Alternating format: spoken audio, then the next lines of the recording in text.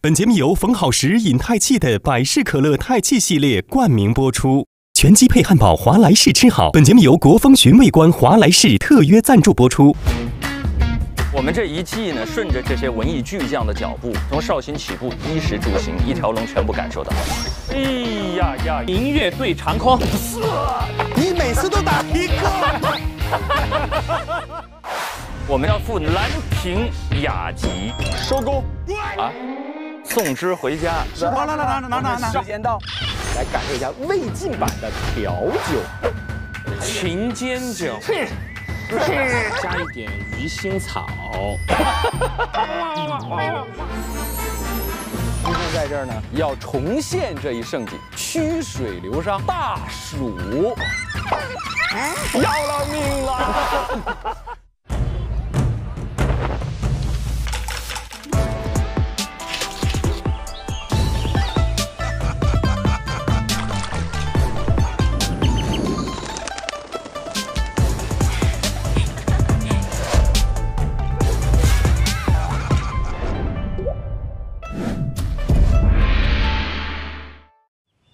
哇，早！刚起床的赶脚。今天我们要赴兰亭雅集，来吧，陈列 ，Let's practice。哇，荷花池哎，好清凉啊！我有一种方法可以站着的睡觉。好，站着的睡觉。来，你展示一下站着睡觉。我分享给大家一个动作，叫做站桩。哦，那不如我们站一下吧。第一步，双脚与肩同宽。膝盖微屈，圆裆开胯啊，圆的，大腿两边向外旋一点点。哦，屁股感觉是轻轻的往下有一点点坐的感觉，你整个背和腰这里是直的，但是是松的，感觉这里有一根线在提，有一根线在提，然后沉肩，沉肩，沉肩，最后一步抬起双手，闭眼睛。然后注意我们的吸气，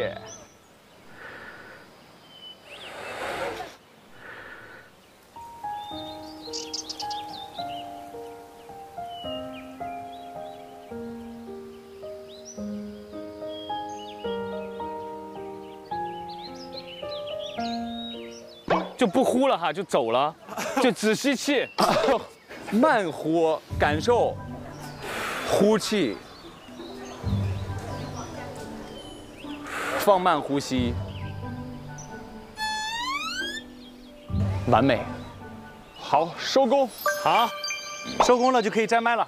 收什么摘麦呀？收工了要赴兰亭雅集。在去兰亭雅集之前呢，去兰亭雅集我们要做什么呢？是不是要小酌2杯？对，这个呢是我们下一站的雅集简帖。哇哦，来看一下。杯莫停酒肆，一翁清江海，点墨胸中来。那欲买桂花同载酒，莫停杯酒肆。杯莫停酒肆，你啊，杯莫停酒肆。嗯，好，走了 ，Let's go。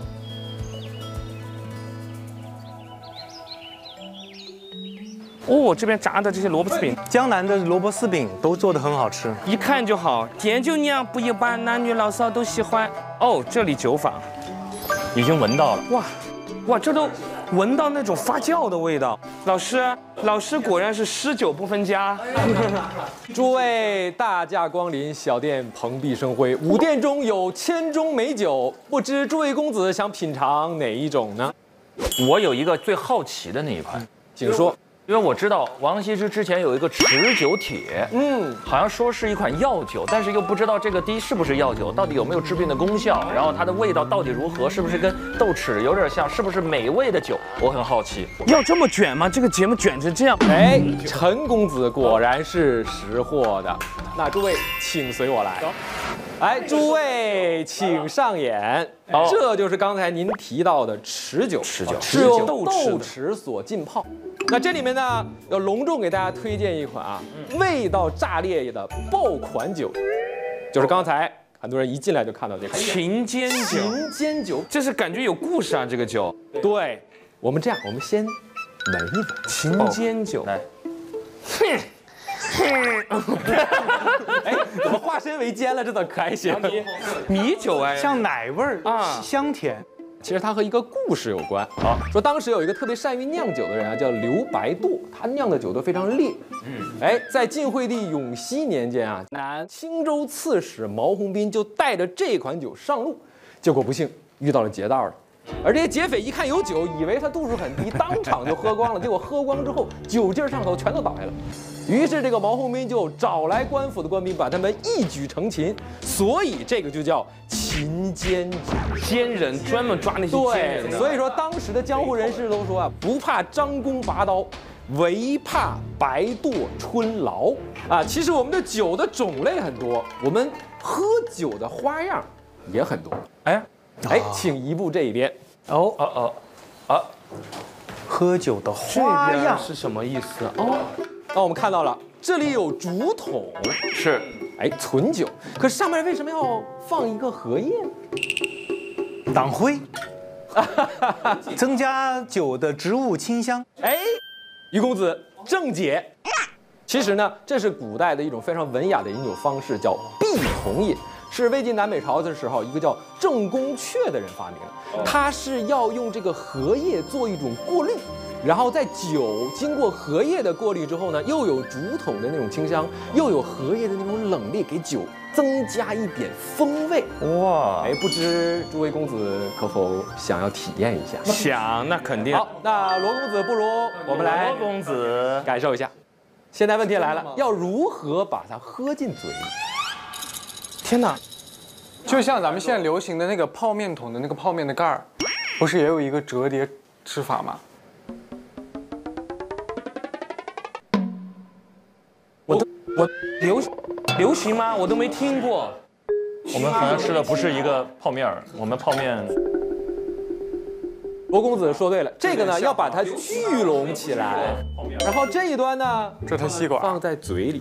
哦，这样啊，哦，打通了，中间这个打通了。通的。那我们今天全且体验一下。体验。好，不要太多，好，然后这个管儿低一点。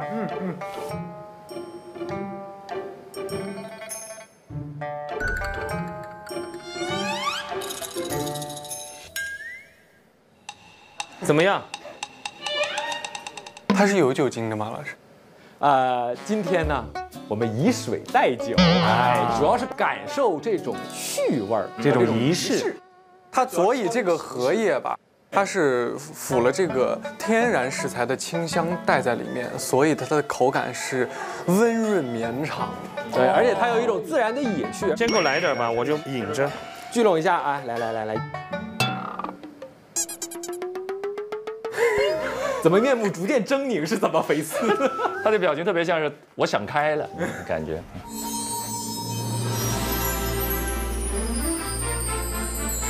开了，来了，有荷叶的清香。试试看啊。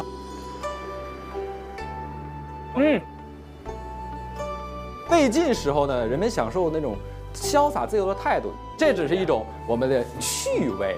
没错。哎，诸位公子即将参加雅集，哎，这诗情这关我们已经过了。对，那美酒我们应该带一点，我觉得可以选一些能体现个人特色的，来感受一下魏晋版的调酒啊，还能调酒。哎，每个人都可以体现自己的个性，自由发挥，必须学一下 DIY。Let's go。好，有请调酒。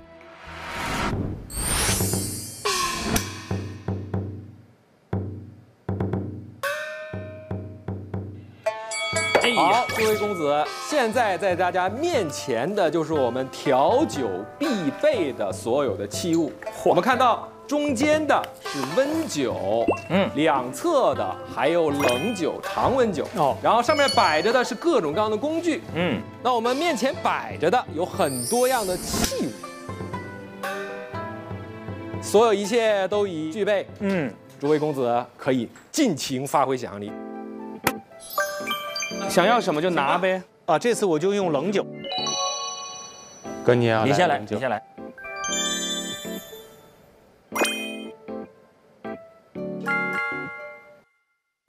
呀，我喜欢陶渊明的诗。哎，所以呢那我知道了。来，哎呀，采菊东篱下，所以我弄点菊花，我一会儿还回来。好，这是桑葚对吗？对，桑葚干儿，弄点姜、黄糖，这样它会增加甜味儿。我这个配合是极具药用价值啊，这个就是一个非常有浓郁的陶渊明风格的菊花酒。好，我来一个灵魂是枸杞。据说酒对肝脏啊，枸杞能够养肝护肝，生津明目，标配。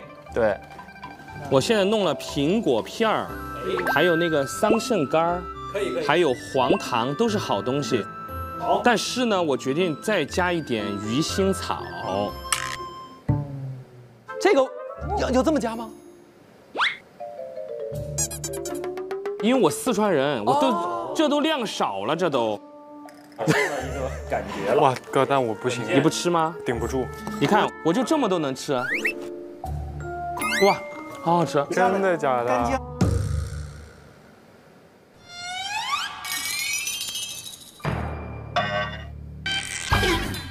哇呢？哇！是的，这个轻易不要尝试的。陈明老师可以吃这个吗？鱼腥草？鱼腥草我不太行。王子怡吃过没？吃过哥，消炎的。这种呢，来一个。谢谢哥。哥，你不觉得它真的鱼腥味儿吗？什么鱼腥味？鱼比它腥多了。我要为它证明。那我们待会儿可以自己决定尝谁的酒吗？可以。我都迫不及待想喝我这个酒了。老师，我这个可以叫红酒，全用的是红枣，红色的枸杞，枸杞。可以。这款酒可以叫赤日，赤日，全是红的。哦。老师，我能把日拆成一口吗？一口。吃一口，可以一口吃，一口吃也可以。我第一壶酒已经做好了，鱼果酒，鱼腥草和各种水果，鱼果酒。我们有那个杯具吗？我们喜剧啊。你的酒谁喝完谁就是个悲剧。哇！我这个你的颜色怎么变了？看到没？我的颜色，因为蓝莓把它榨成了碎末子。哎，来，我要一饮而尽了啊！走。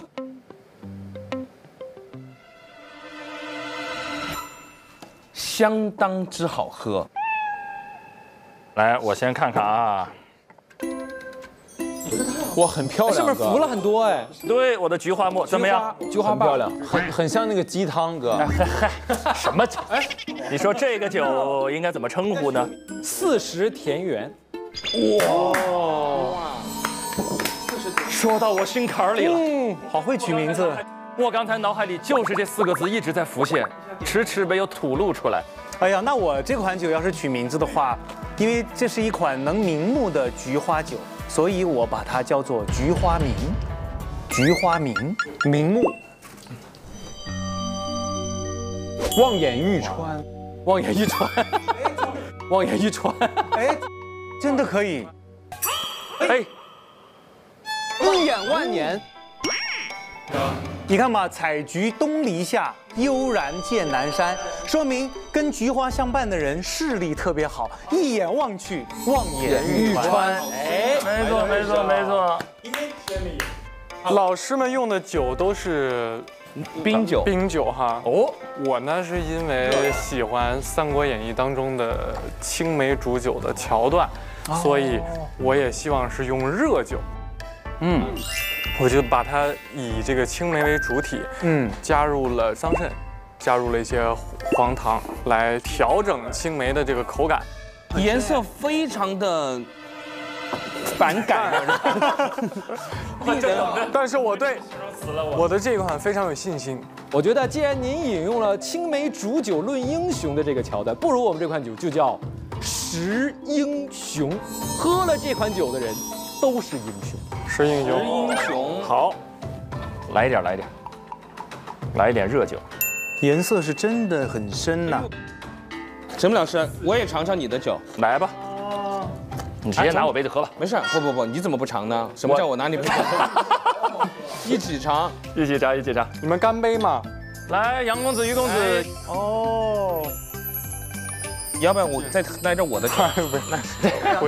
好，诸位，那我们群贤毕至，诗情也有了，美酒也有了，接下来这是简帖。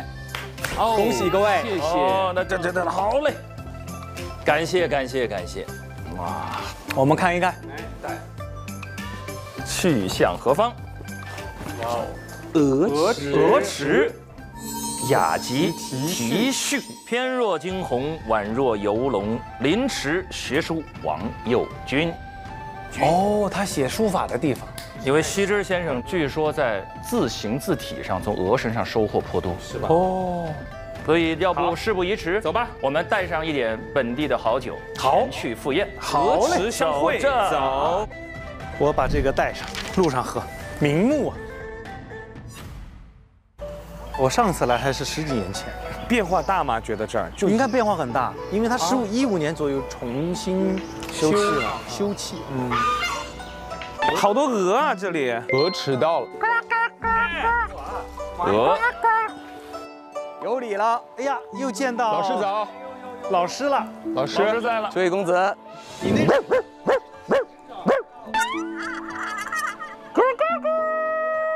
你为什么要对鹅学鸡叫？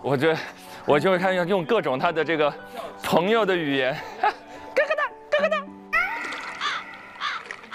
各位公子，陈老师，陈学长，各位公子啊，我们讲到爱鹅呀，大家一定知道很多关于王羲之爱鹅的故事。王羲之爱鹅的故事。其实啊，这个鹅的故事啊，当时王羲之亲笔啊为一位道士题写了一篇《黄庭经》，就为了换这一群大白鹅。后来啊，这个《黄庭经》也被称为换鹅帖。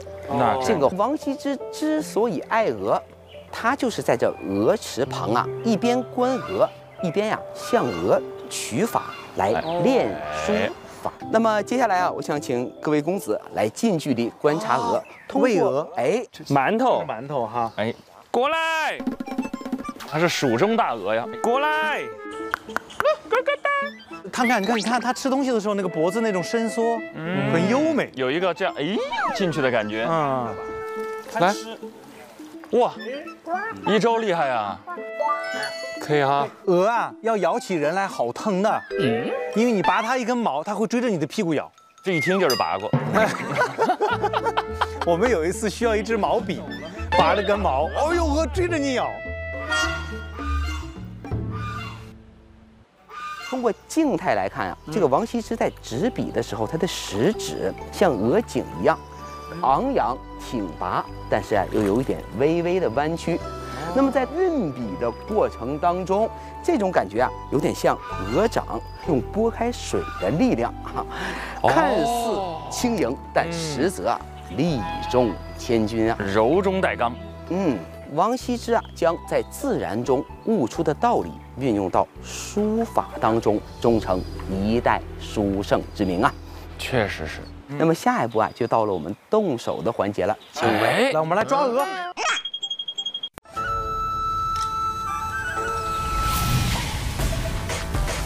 暑气来袭，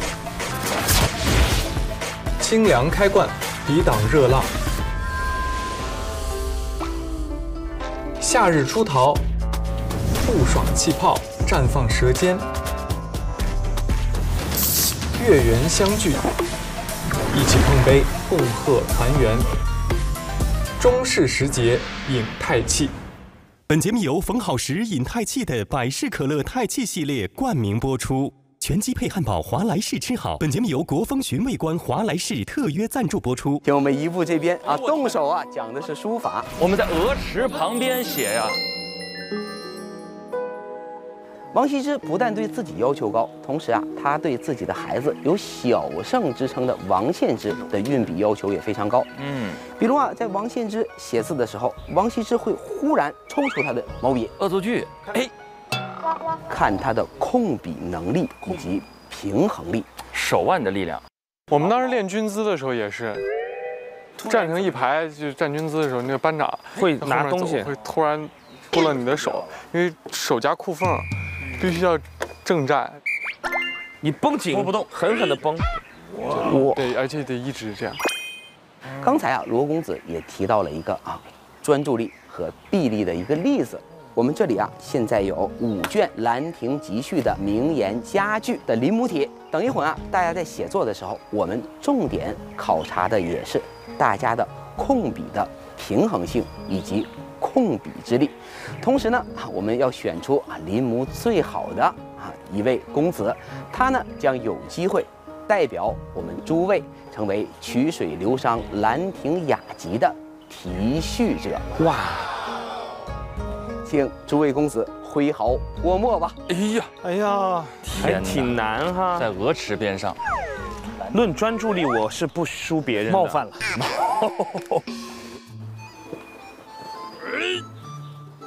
大家注意自己的握笔的力道。陈公子和罗公子应该是练家子我的天，马步扎得也很稳。我一笑，我的手抖。我们专注控笔的同时一定要把这个字也要写好。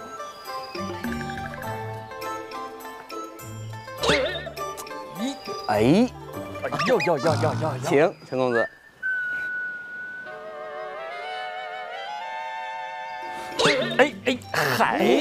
同学之间也没抽掉，我炸也是。你的笔好在运笔的过程中这个也要注意控笔的力道，要想着我们刚才在看鹅的过程中汲取的来自自然的美感和经验。我们王公子已经完成了，杨公子也已经完成了。故知一死生为虚诞。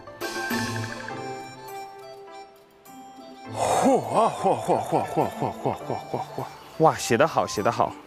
怎么写完了腿有点酸呢？因为你这就说明刚才力道全部集中在了手。我也发于腿，生于腰，我也是酸的不行了。杨公子这个是属于后知后觉了。我刚才没走动之前没觉得。大家都有各种字体的版本好，让我们一起来展示各位的书法作品。我们先看王公子和罗公子的字倒数了。这是虽然没有如骏马驻坡一般圆滑流转，但是他们写的字可以用2个字来形容，就像他们的眉眼之间一样，比较有灵气。再看杨公子的字，杨公子的字这个之字可谓是有力而不失力，舒展而不自夸。恰到好处。我写了这么满的一张纸，只找了一个字夸。接下来我们来看陈公子和玉公子的他们2个的字帖陈公子的这幅帖，在这幅字帖中我看到了进取精神，以及坚毅的一面，说到我心坎里了。而玉公子的字呢，高远淡雅。那么我们5位的字其实各有特点，又在伯仲之间。从题序的角度来看，玉公子实至名归。谢谢。那么王羲之的字好在哪里？用8个字可以概括，那就是天若惊鸿，宛若游龙。王羲之的字他改变了魏晋时期笔法凝重的一个弊病，他让他的字不但获得了前无古人的成就，同时也影响了千年以后书坛的审美。好，我们在锻炼过比例之后下一步我们要考验一下大家的眼力，请大家移步到上方。哎呦我天哪！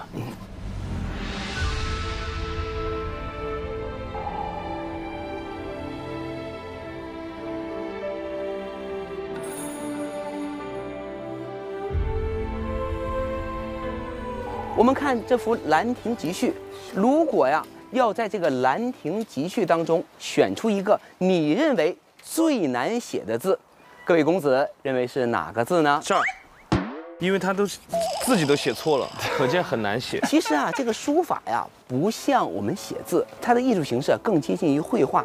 哎，错的部分也好，包括修改的部分也好，包括加字的部分也好，其实都可以视为艺术发挥，都是它的一部分。大家觉得哪个字最难写啊？还是之字，我觉得。之字才是右军书法在《兰亭集序》当中的精髓所在。这20个之字啊是不可以移动的。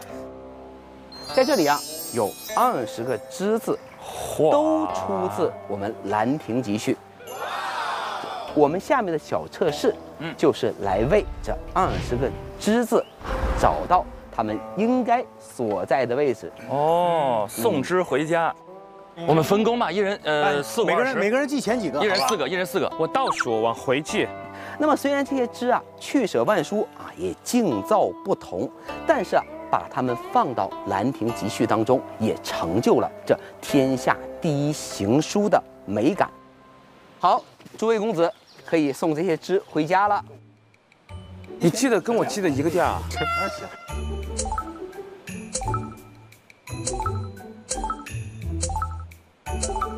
好像啊，这一看就觉得好像。这是第一句。那是我的，别动。好，我再把一些大的给你们弄掉啊。那个我补了个。哦，你有了哈，知道挑大的。小的好难。如果你们实在不行的话，有锦囊可以使用哦。有个锦囊。我把锦囊送给陈宁。哎，实至名归啊！有理了，有理了。我的锦囊。还有一个这个，还有一个这个能挑出来。稍等啊，要挑一个这个，还有一个啊，稍等。快，太棒了，太棒了！锦囊派上用场。哎，怎么回事？锦囊。快！好，玉公子啊，已经完成了5个了。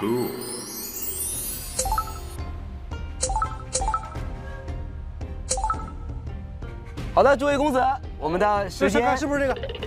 好的，诸位公子，好，拿，时间到，就这个。好，可以了。好的，诸位公子，我们时间到。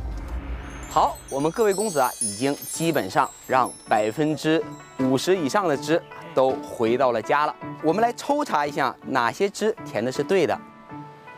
我们来看这个之字是哪位公子填上的？王公子，这个之字啊，其实是对的，但是啊，没有填在正确的位置啊，他填到了象的这个位置，而且把象字也给压住了。哦，应该是在这里。对，迪哥，我就说在这儿吧。哎，刚才我跟你聊过天吗？大胆，倒扣1分啊！他还毁了一个字，一口气毁俩字儿，一个大之。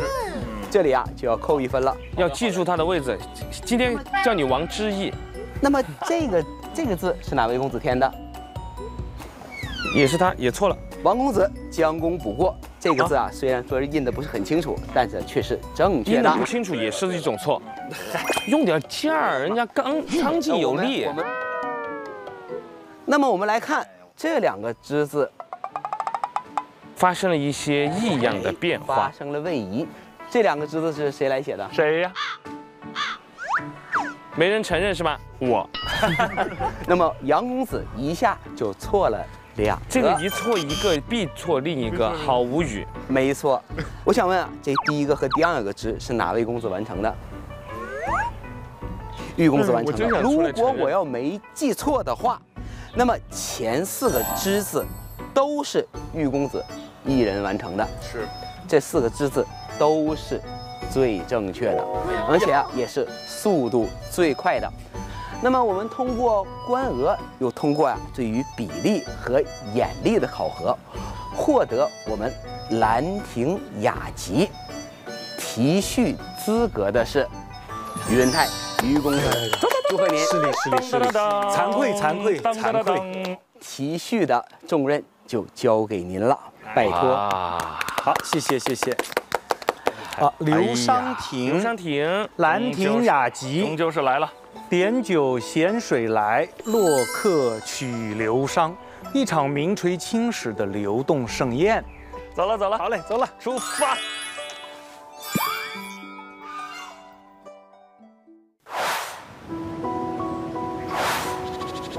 看着这山间小溪流水，想必雅集不远矣。我们从上游而来。对，各位公子，哎呦，雅集就在前方。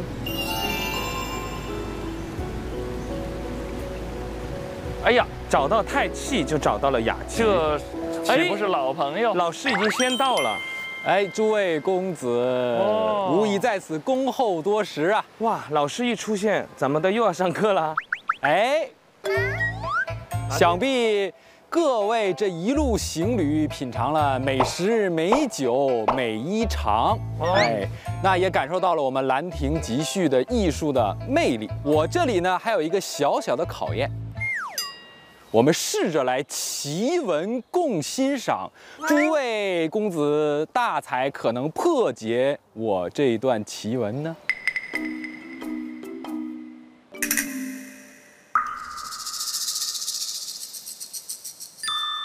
353应该是一个年份，你这还有当皇帝是不是那一年？哎，皇帝，永和9年就是公元353年。对了，没错，永和9年。岁在癸癸丑，这一句呢？那一年是3月初3上巳节。哎，暮春之初，公子大才，会于会稽山阴之兰亭。呀！那就往下背就是了，是吧？哦，没错，就是《兰亭集序》的前10句。修禊是也，修禊是也。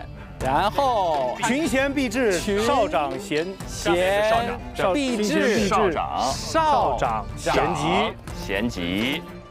此地有崇山峻岭，看我们这风光多好，茂林修竹，漂亮。然后什么有此地有崇山峻岭，茂林修竹，激流。基业又有清流激湍，哎，看这边是应带左右。对了，好家伙，这就从小的习惯不好，他只能顺着背。然后，引以为流觞曲水，列坐其次。好，恭喜诸位公子啊！不容易。这呢，就是我们现在很流行的年轻人用的 emoji 的图片。实际上呢，就是我们的当年《兰亭集序》的前10句。千年前，那些文人雅士在此以文会友，以酒喻情，其中最核心、最雅趣的一部分就是曲水流觞。那咱们今天在这儿呢，要重现这一盛景。好，我们的规则是将这觞放入托盘之中，放入流水，顺流而下。托盘碰到谁面前的石头，即为谁的次序。哎，可以即兴赋诗一首。但见《兰亭记》有照古今同。如果赋诗不成，就要罚酒一觞。那我自罚一杯。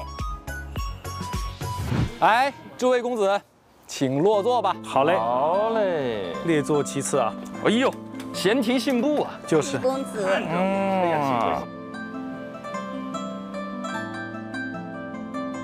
诸位公子，古人的雅趣我们已经体会到了，那我们今日之宴集啊，也有一些全新的玩法。首先我来出第一题，叫古语加字。我会说一个关键字，接续的人呢，可以在这个字的基础之上，前或后再任意加1到2个字。继续往下加的同时，要保障这个句子通顺可读的。当然，具体的意趣如何，就看诸位公子的大才了。要做到信达雅啊！信达雅呀，太难了。哥是个句子就不错了，信达雅，我可求你了。请听第一个关键词来了，正是我们今天的主题。流觞，哎呀，流觞，来了，流觞。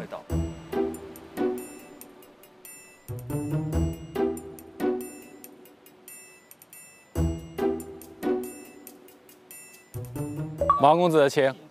哇，来到你了，流觞。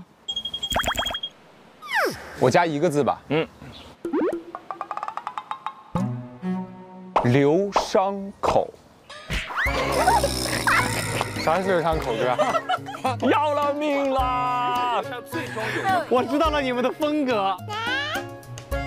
罗公子，罗公子，还可以，你想办法把它挽回到之前的面貌。也可以更过分一点，加2个字儿，甚爱流觞口。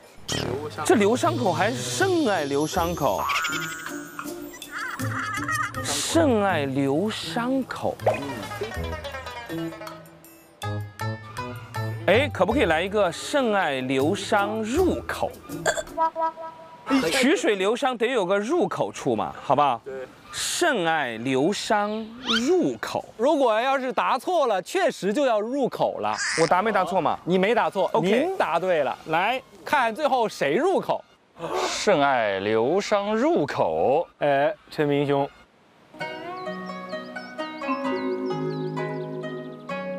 甚爱流觞入口逢君。哎，可以啊！我有故事，你有酒，那我们就是朋友。哎，甚爱流觞入口逢君，那就是我。余甚爱流觞入口逢君。哦，主谓宾齐全了。谁能想到流觞口开始的时候，到后面这么有文采了？这个头和尾。我加2个字，余甚爱桃源流觞入口啊，我们都逢君，哎，合理，好家伙，有意啊！桃园一家意境顿生啊，女中豪杰。我加2个字，就是余甚爱桃源流觞入口逢君又别。非得把它说别了。可以，相见是为了别离，别离是为了再一次的相聚。我听到前面的解释，我以为他在中间加一个，我以为是最后是又逢君，但是他的又别比我的意思更有一个不能待太久，对，更有一个错落的美感。距离产生美，对，很有诗意，很有诗意。我本来作为一个出题者，从来没想到自己有这种期待，我特别期待王公子的破题。我出的题明明很正经，没想到会有别开生面的感觉，所以我们再来一轮，如何？好，我也太期待了，来吧，再上一点难度。大暑，哎呦啊，24节气当中的大暑啊！大暑我太期待了，在王子异加字之前，我不需要有任何的预设。马上王公子。嘣，可以下闸了，碰了，拿了。哎，我们一起来期待王公子的绝妙好词。大暑，我只想到一字，犹如我酒中的大红薯，大红薯。老师，我这个可以叫红酒，全用的是红枣，红色的枸杞，枸杞。可以，大红薯，大红薯，大红薯，来2字啊，2个字，浅尝大红薯。浅尝大红薯，这2个字很有古韵，不错，那得小口的咬啊。对，哎，连大红薯都显得有文采起来了。就看大家怎么拯救了这句了。疯了，浅尝大红薯，帅哥浅尝大红，浅尝大红薯条，没有薯条，大红薯片，大红薯干，薯干。肯定有薯干，那个时候有做薯干吗？古人，薯干有，晒干了的红薯，薯饼也有。浅尝大红薯干，您确定吗？我纠结了这么久，我先罚一杯，好吧？好。然后我再给他们续上。这后面给他续上。要了命了！后面的人纷纷离开。好了，压力来到了后面几位大才，看能不能拯救这句啊！你是大红薯干吗？没有，我那个错了，没续上，那就到你了。浅尝大红薯，这啥呀？浅尝大红薯。现在想办法把大薯拆开了，就是一定要把大薯拆开。那就交给后面的了。浅尝大红薯，我在前面加2个字吧。追忆浅尝大红薯。追忆浅尝，追忆此词甚雅。对了。但是大红薯有什么好追忆的？真是的。这就是在各位的发挥。那我再加2个字。哎。不曾追忆浅尝大红薯。好，又给否了。为何不曾追忆浅尝大红薯？我在大和薯中间啊加2个字，不曾追忆浅尝大红瓜消暑。哎呦，大红西瓜消暑哇！哎，从红薯变成西瓜了，又变成了西瓜。这个暑啊，又回到了我们暑气的破开了，这还能把薯救回来？你看看，首尾相连。我实在是没辙了，我只能说不曾追忆浅尝大红瓜消暑，没用。天气太热了。哎，我给个小建议，我突然想到一个，如果加2个字的话，他刚才这个也能把瓜稍微破开一下。不曾追忆浅尝大红袍，与瓜消暑。哦，很好。加一个袍字，一个雨字，一下子典雅了很多。与瓜消暑。那我自罚1杯，采取陈明老师的这个建议。好，陈公子，不错。茶与瓜，不管老师出再典雅的题，第一关就破了。真正的出题人在这儿，厉害厉害厉害厉害！你得干一罐，干一壶不如喝白柚青竹。押韵。大家，无奈，该说不说，你服不服？看，这就是咱们中华语言之精妙，一波三折，一字千解，百转千回，各种解读，这就是我们的雅集意趣之妙。那么古语加字这个环节，大家玩的都很开心，开心，喜欢玩，可以玩1天。但是我们俗话说啊，温故而知新。我们之前曾经在学作诗的时候学过对仗，诸位还记得吗？记得。所以接下来第3轮游戏，我们的玩法就是考对仗。我出一个主题，曲水流觞，碰到的第一个人出上阙，接下来的人出下阙。考验诸位下游公子的时候又到了，因为我们的王公子，我感觉他的脸上已经写满了我准备好了。所以第一轮呢，咱们的命题范围是植物。好，那我先提一个符合我老师身份的桃李。也可以是一个词当中包含2种植物啊。桃李，稍微有点难度哦。王公子，请接桃李，休想逃离。桃对啥？桃可以对气，淘气。该说不说，是有点淘气的。这气可以对你对气干嘛？对李，李桃李啊，李桃啊 ，just drink， 给我喝了它。有一伤。桃李对李桃，照镜子呢。just drink。好，你得出一道题给罗公子，随意吧。再出一个水果题。香蕉只能做下联。没事，宽对。来，罗公子，所以我要对它的是意思，对吧？最好呢字儿也能对上，但起码它得是个植物。丑橘。丑橘还不错，丑橘不错，非常妙哉。哎呀，好棒，抢答了，不能说丑橘了，还有别的吗？芒果，可以，芒果，哎，真的可以因为香和对芒有点形容词的感觉。对，你还别说，香蕉对芒果很酷哎。西瓜，厉害了。好，西瓜，冬瓜，都是瓜。冬枣，不到你的时候可能塌了。不要，那个冬是冬天的冬，那个冬枣，冬菊可以吗？菊花对瓜都是植物类。东篱把酒黄昏后，有暗香盈袖。冬菊，东方的冬。出题，杨公子你要出一个，我要出道题哈。西兰花，好，压力现在来到了陈公子这一边。太难了，又有西，又有兰，还有花。西兰花对不对？必须要对一个植物是吧？没想到我把陈公子给难住了。南瓜子，哎，对，南瓜子好啊！哎呀，南瓜子非常好，非常好，非常好。出题，我得出一个了，更难一点了，来4个的。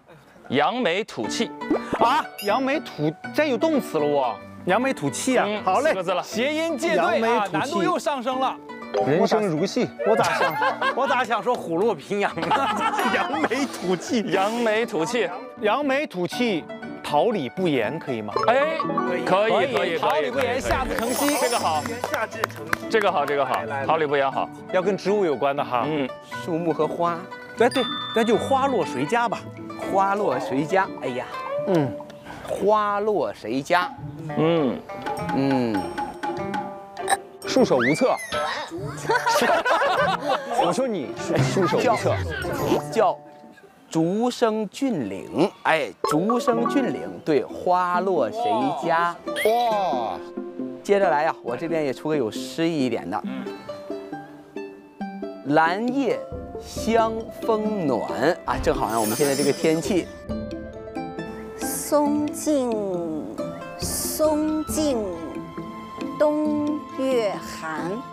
哎呀，哇，香风暖，松静冬月寒。好，诸位大才，感受到我们这个汉字对仗还有诗赋的魅力了吧？能玩3天。其实这就是刻在我们基因当中的那种文化意蕴。那接下来呢，我们就来玩一个升级版的诗词接龙，请注意最后一个字。我这个诗的最后一个字就是下一位当中诗句当中必须要带的，就是这个字可以在这个句当中的任何位置。那4声都可以吗？都可以，我们宽对。来吧，我先提第一句，也和我们今天这个环境有关，就是我们身边遍布的翠竹。竹节中空，象征着虚心。竹的坚韧、厚积薄发，它很多优良的品质，尤其是它有节和气节有相关。而且我们古代用竹简记载史书。那我的这一句呢，就叫剪削甘炉插寒竹。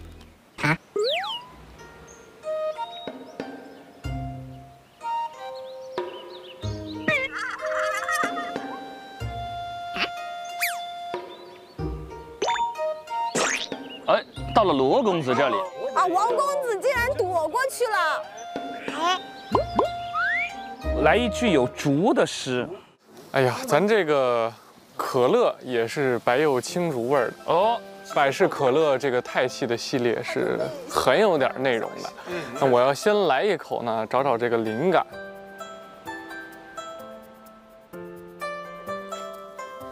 啊，配音一下。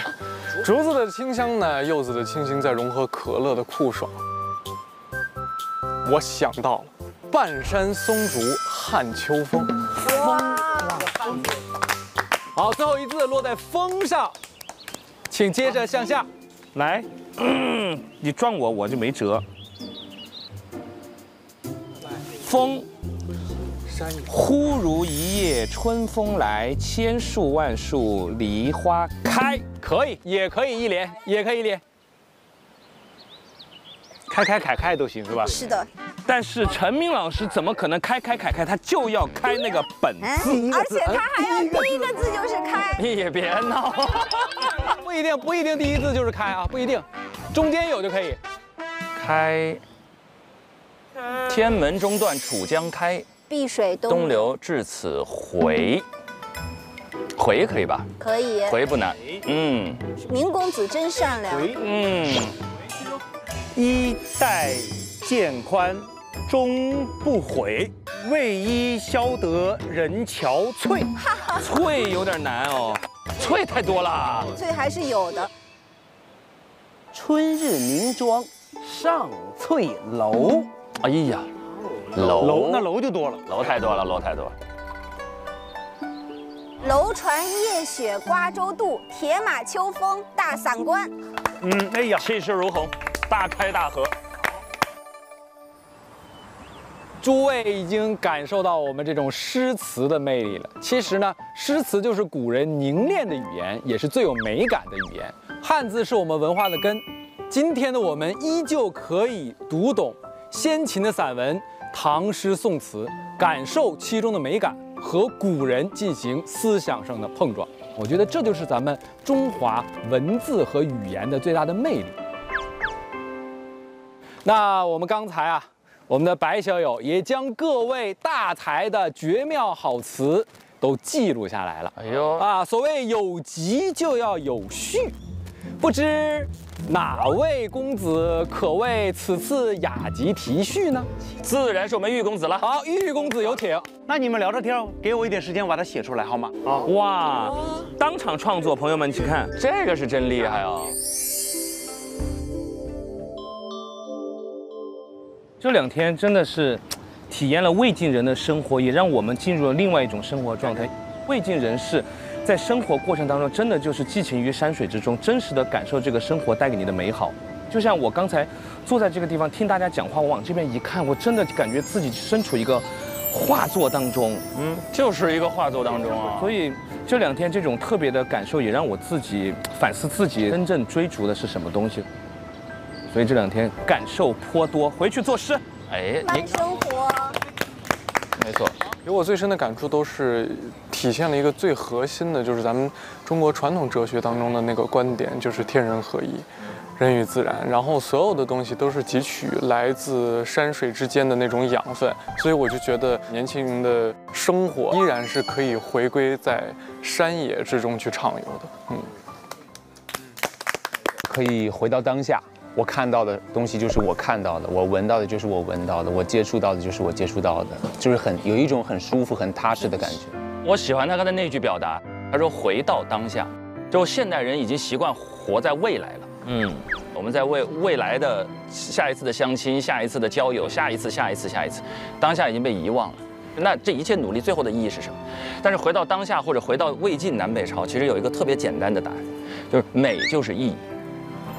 如果我们把目光锁在身边的美，抽象它、凝练它，它不用再去找寻，不用再去成为很多问题的答案，它自然存在，就等着你去发掘。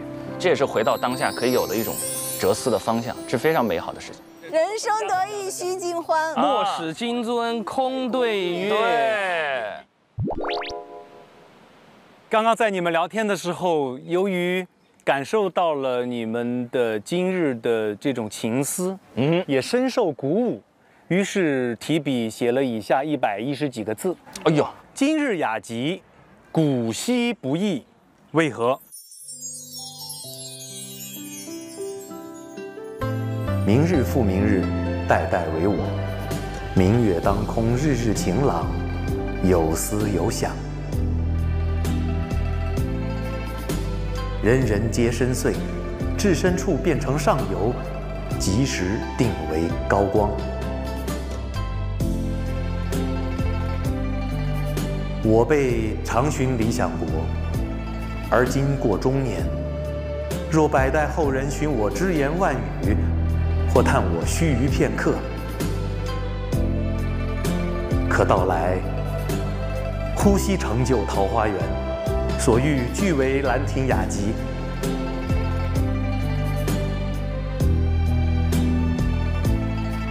而游戏人间，当谢人生不误我。将此文留待长河，奔流虽远，采一朵浪花，与你细细说。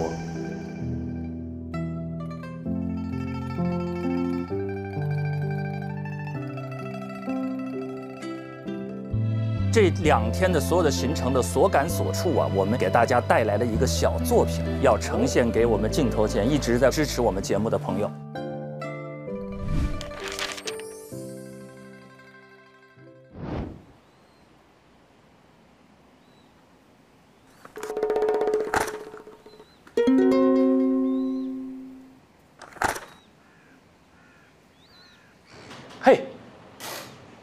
怎么了？让交稿了，我这一点灵感都没有。你呀，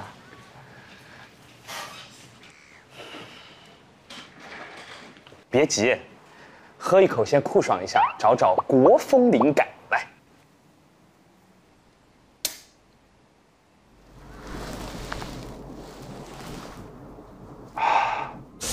熬夜加班不易，上瘾保持太气，寻迹过往时光，品味具有清香，值得创作平静，打破心绪宁静，同窗暗生黎明，我却精疲力尽。我发愤图强，不妄有心叹，我坚守初心，不敢有遗憾。若行车踏错，我该怎么办？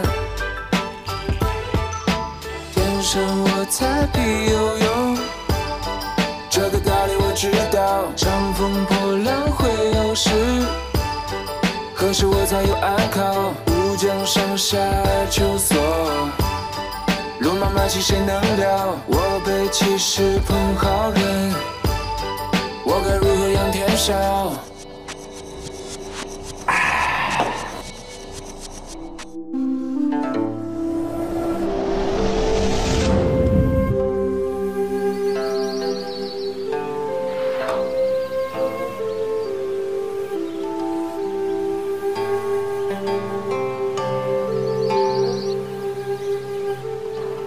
小友可是心有困惑。先生怎么知道？物随心转，境由心造。你若是不求解惑，怎会闯入这竹林之中？我的毛笔说的极是，深得我的真传。那先生可有解法？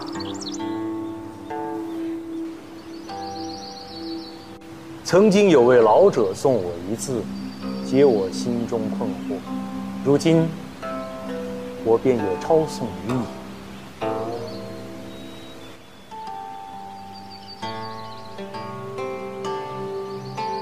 你。咏，典为侧，如飞鸟之侧下，起始关键，重在势能。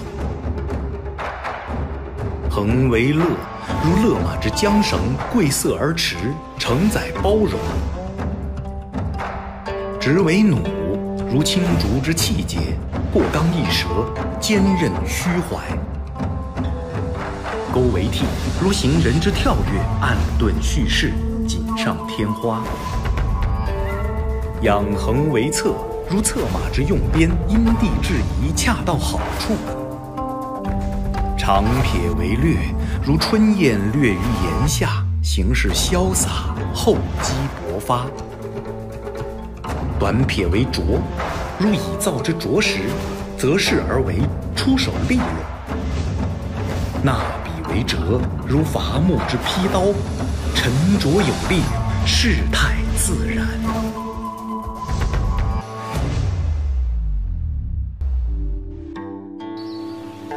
自如人生，人间草木皆有各自的落笔，妥帖与否，须观全局。人活一世，草木一生，你观万物，便是观内心嘛。多谢先生点拨，我会写好自己的人生之字的。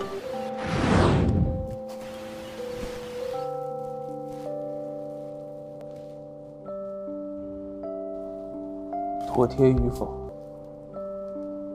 须观全局。设计也如此。老杨，我想通了。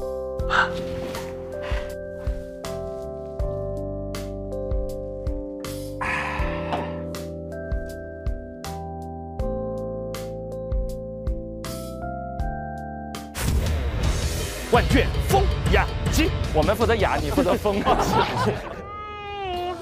这个登场过于帅了吧，朋友？那我们今天就跟随各位江南才子的脚步，来感受一下当年的那些魅力。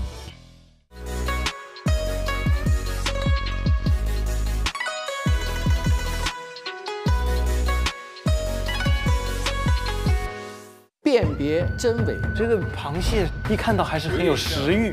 这幅有问题，宋朝，这就是宋代的风格，厉害呀！哦，在座当中哪一位和我审美一致？说的春秋时期的虎丘就在此地，就是这儿。蜀中唐门以暗器取胜，在下姓杨 ，OK。人后一个样，人前一个样。更多节目精彩资讯尽在新浪娱乐、微博综艺、新浪综艺。不相伯仲。